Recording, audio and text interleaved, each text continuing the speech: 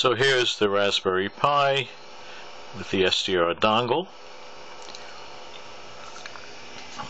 Here is the screen for the Raspberry Pi. And we're going to issue a command.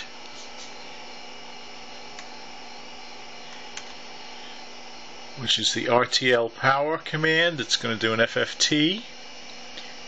It's going to try to look at the interval between 146.24 and 146.26.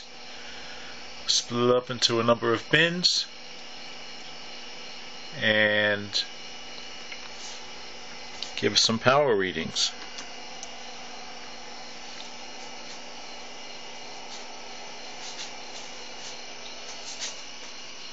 Here's an HT,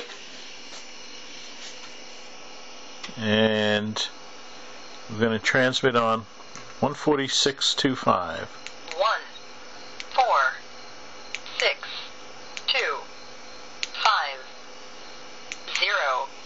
Okay, and when we do that, voila.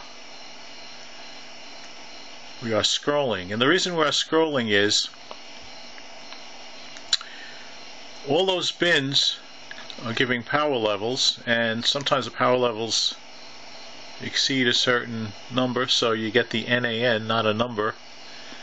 So I grep for that. In other words, I look for that sequence, and if that occurs, I print out. So I will now on key, and it stops. I'm going to walk a little bit away, and then I'm going to switch to 8.5. Now I have my receiver here on 8.5. Let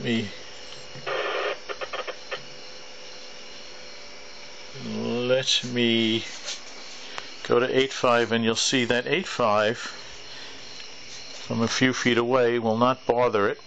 1, 4, 6, 8, 5, 0. Okay, now I'm going to keep on 8.5. Hello, hello, hello. You can hear me coming out of the radio. So we're on 8.5 and it's not moving. In fact, just to prove it. Okay, that's 8.5. Hello, test, hello. And now I'll put it back on 2.5. 1, 4, 6, 2, 5, 0. Okay, and we'll watch the screen again. And it's moving again. Now let me put it on 8.5 again, because I may not have been pointing to the screen with the camera. 1, 4, 6, 8, 5, 0. Okay.